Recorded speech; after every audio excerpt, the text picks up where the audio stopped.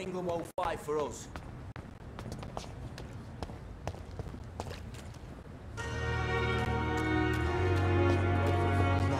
Taking us for straight. Greetings on everyone.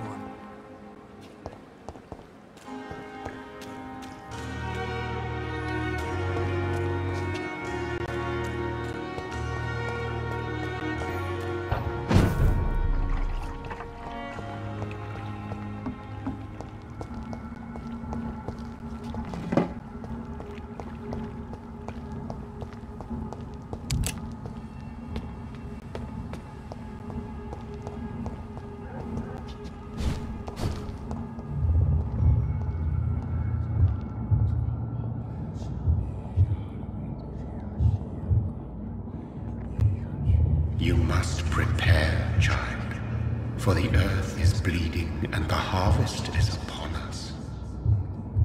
Stay away! Whoever you are! This is no time for petty quarrels, my champion. Can you not hear? The famished queen has awoken.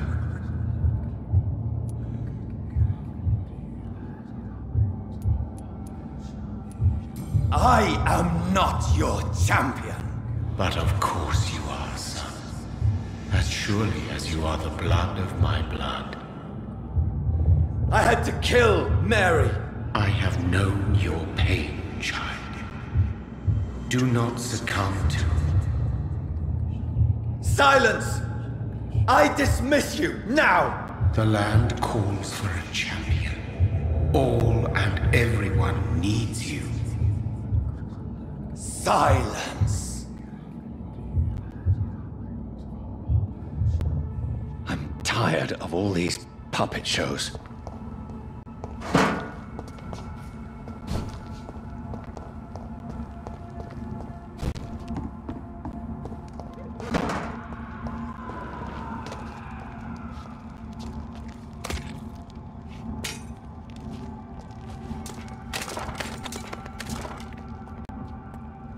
They want war. I'll show them war. Whatever this poor woman did, nobody deserves this kind of punishment.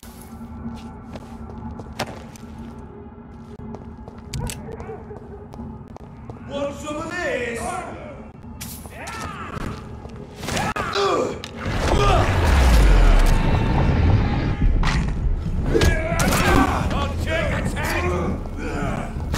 Fuck, he's fast!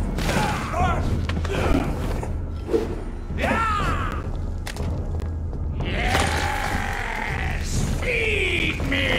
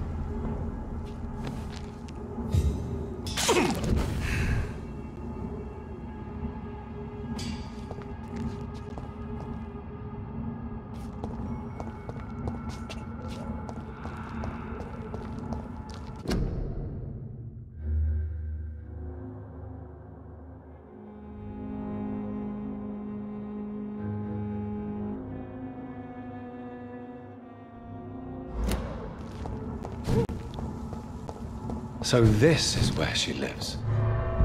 What a splendid house.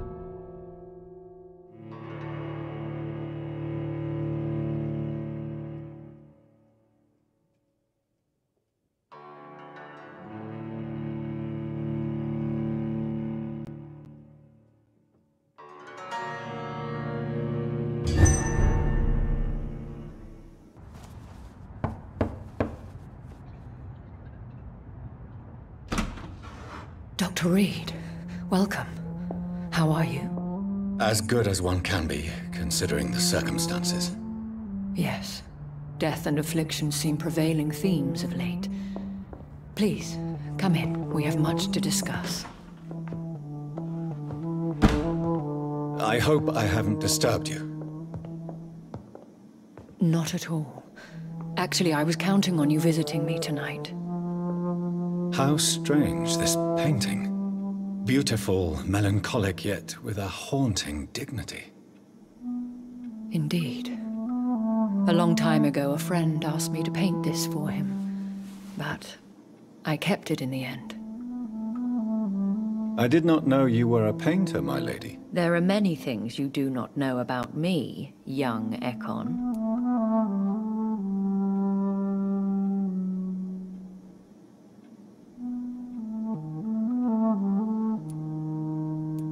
Please, call me Jonathan. Please excuse my behavior, Jonathan. I tend to tease my friends when uneasy. What is bothering you, my lady? Your letter was quite alarming. We will talk about this in a few minutes. For now, I would like you to tell me about yourself. How have you been since we last met, my friend? I think I should ask the questions, your ladyship. After all, it was you who invited me to settle this most urgent of matters. Fair enough, Jonathan. The situation is critical. We do not have the luxury for etiquette. Please do not misunderstand me.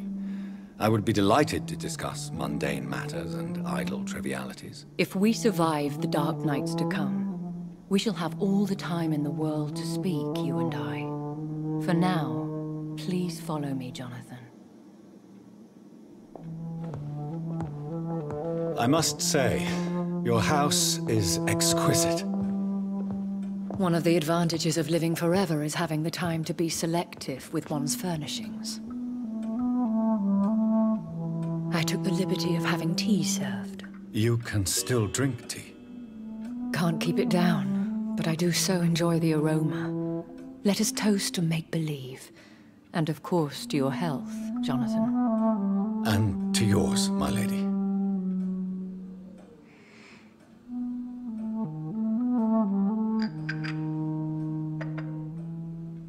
Please, call me Elizabeth. So, my lady, why, truly, did you invite me here? I've been asked to deliver an official invitation to meet the Ascalon Club.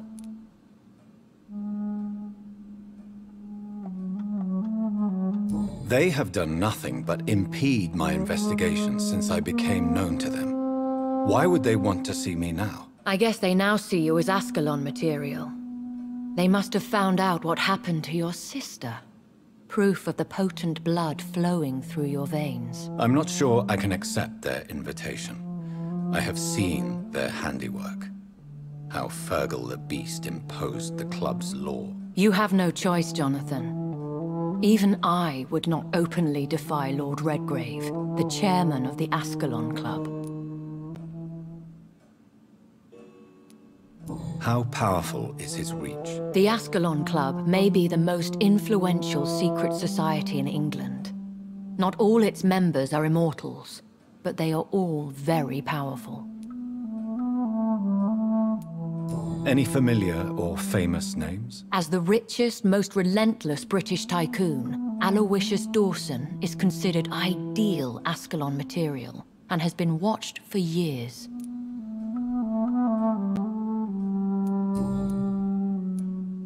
If you are convinced I must meet him, I will heed your advice. Thank you, Jonathan. I understand your reluctance to brush shoulders with London's vampire elite. But we have no choice. Is the situation that critical? Yes. The Guard of Prewen has called for a second great hunt of our kind. And they will stop at nothing to eliminate us. Will the Guard of Prewen and the Ascalon Club fight each other? I doubt it. If Prewen really launched a great hunt, I think most of the Ekons I know would flee the country to escape the bloodbath. Should we fight back? I will not be hunted down like an animal again. I admire your courage, Jonathan. But the best way to fight them is to put an end to the epidemic. This is the only way to clear the air.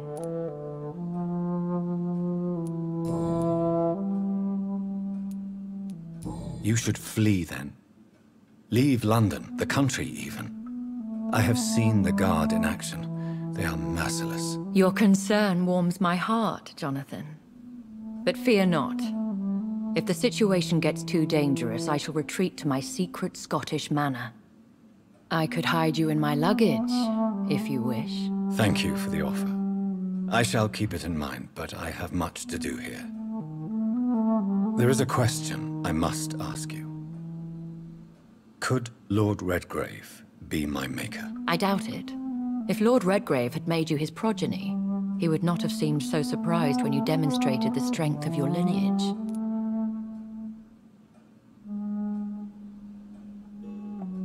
One day soon, I will have to find the answer to this mystery. And I shall help you in your research, I promise. For now, you must go to the Ascalon Club and play their game. Will I see you again at the Pembroke Hospital? No, you will find me here if you need me. I shall conduct inquiries alone, and we can then share our discoveries. I want to thank you for all your support and your help, my lady. Could you do me a last great favor and call me Elizabeth? I should be honored, my lady. Then it is settled. Finally, some good news in these dark hours. Thank you. I appreciate the advice. I had best prepare myself to meet this Lord Redgrave now. How thrilling to meet the Earl of Bristol in the flesh, so to speak. Something tells me you're not very keen on the man. Don't get me wrong. The gentlemen of the Ascalon Club are honorable, but their attitude and opinions are somewhat antiquated. I see. As long as they deny access to female applicants, I will leave them to their antediluvian considerations as to the natural order of things. Jonathan, promise me you'll be careful. Of course. But why the fear in your voice? Look at me, Jonathan. I am. I mean, really look at me, young Ekon.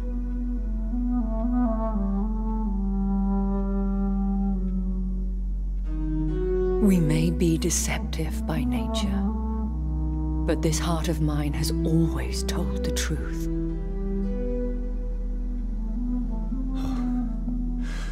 Elizabeth. Go, my friend. But come back to me soon.